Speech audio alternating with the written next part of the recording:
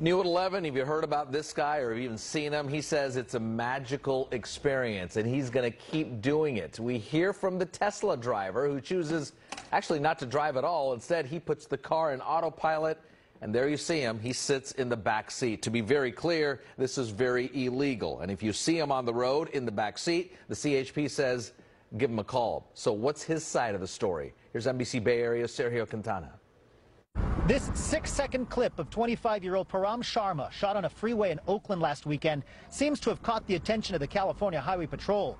We're slowing down the video so you can see there's no driver behind the wheel, and Sharma is gleefully staring out the back window.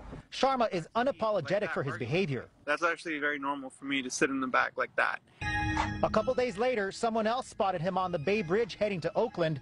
They called the CHP. Thanks to the public for all those law-abiding citizens who called in 911. One of our motor officers happened to be just at the exact location at the exact time, and we were able to remove the subject off the roadways. According to the California Highway Patrol, that motor officer actually watched as Sharma crawled from the back seat into the front seat to bring the Tesla to a stop. He was arrested for 2 counts of reckless driving and disobeying a peace officer. But almost as soon as he was released, Sharma took to his Instagram page and uploaded video that shows a driverless Tesla on the Embarcadero in San Francisco. Once again, he's in the back seat. I just got out of jail. I already got a Tesla. People can't understand me. Sharma tells me he's not worried about losing his license. He figures driverless car technology will be here soon enough to shuttle him around where he needs to go. For now, he plans to keep doing what he's doing. Are you concerned at all about, going to jail if you keep doing this?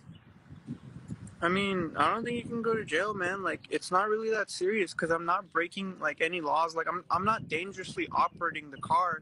Actually, the National Highway Traffic Safety Administration is investigating 23 crashes where drivers may have been using autopilot. And to be clear, it's illegal in California for a driver not to be sitting behind the wheel while a car is operating.